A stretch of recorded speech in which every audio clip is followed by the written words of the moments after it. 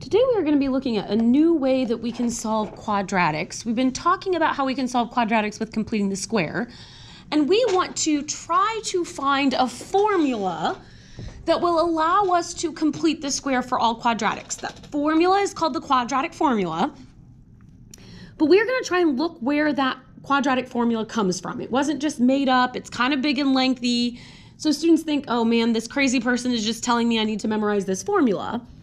Okay, but I actually want you to see that this comes from completing the square. So we know that every quadratic can be represented as ax squared plus bx plus c equals 0, right? Where a can be any value, b can be any value, c can be any value. So whether they're fractions, decimals, and any number they want to be. Okay, we know completing the square works the best when b is even. But we also know that for it to work, completing the square actually has to be in the form x squared, so a has to be 1, plus bx equals, and then that c is moved over to the other side. So if we know that this is representing every single quadratic, and we want to complete the square, the first thing that we're going to have to do is get it in the correct format for completing the square. So that correct format is going to be that we need that c moved over to the other side,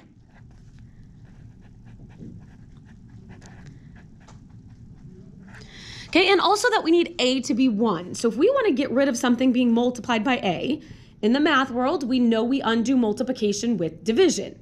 And so therefore, we're going to have to divide by a. And when we divide by a, that division goes all the way through. So a divided by a cancels, and we'll have x squared plus b over ax equals negative c over a.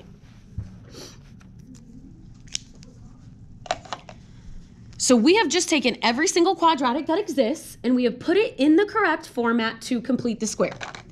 So now if we're going to complete the square, again, we're going to have to just follow through here. Don't just shut down and say it's too hard because there's letters, but we're going to find b. We know that b is always the number sitting in front of the x. So in front of the x right now, we have a b over a. Okay, and we know that we want to take half of that. So if we are taking half of b over a, right, we're going to multiply that times 1/2. So I'm taking b over a, and I'm multiplying that times 1/2. So that's going to be b over 2a. And now I want to square that. So I want to take my b over 2a, and I want to square it. We know from our exponents unit that when we square it, that exponent of 2 goes to every single thing inside the parentheses. So I'm going to get a b squared over 4, 2 squared is 4, and then a squared. Our next step for completing the square then tells us to add that value to each side. So I'm going back up to my original where I had it in the correct format to complete the square, and I'm adding that b squared over 4a squared to each side. So my original problem was x squared plus b over ax, okay, and I'm going to add in that b squared over 4a squared. And on this side, I'm going to add in that b squared over 4a squared. And now I want to combine my numbers on the right. So if I'm looking on that right-hand side over here, I want to try and combine these. We can only add fractions when they have common denominators. Currently, they do not have common denominators, so we're going to have to do a little bit of work to make them have common denominators.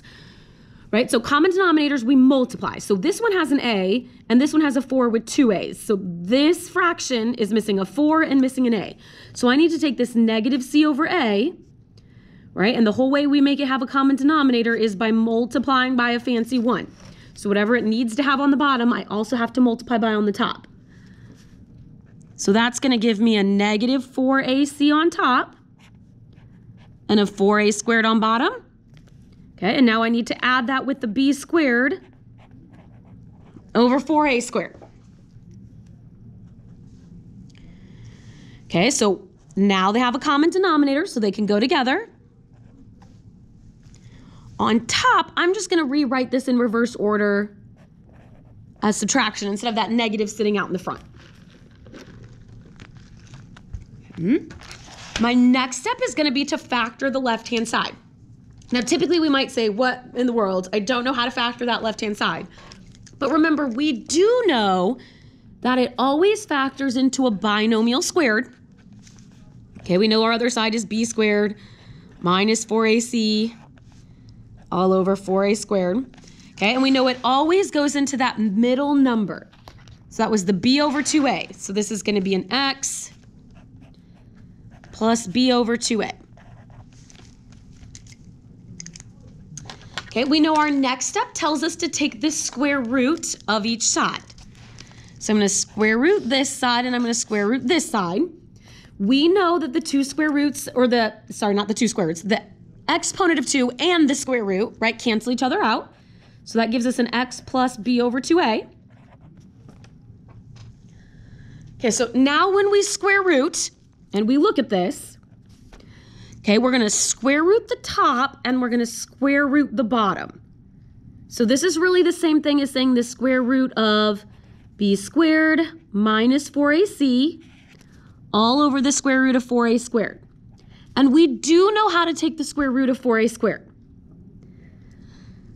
Okay, we added the square root, so we know we need a plus or minus.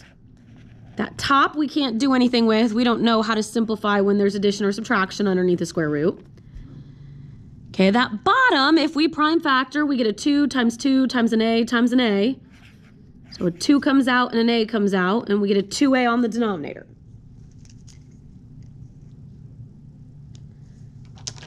Okay, I actually did this step right here, so we already have that simplified. Okay, and then we are going to solve for x.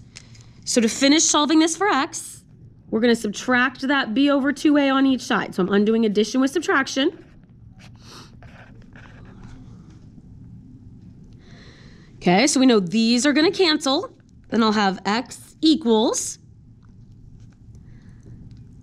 And I'm just going to rewrite this piece first. Plus or minus, I'm just, right, these are both on the same side. I'm just writing them as one big thing.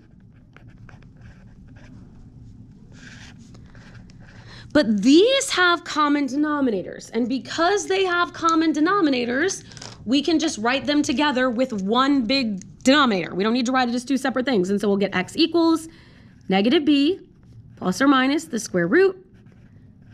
Oop, I think I'm a little bit too low there. Minus 4ac all over 2a. And this right here is the quadratic formula where we took every single quadratic and we completed the square on it. So now instead of having to deal with completing the square when we have fractions or decimals or weird numbers, we can simply use this formula to complete the square without actually having to complete the square. And that's what we're going to spend the next 2 days working on.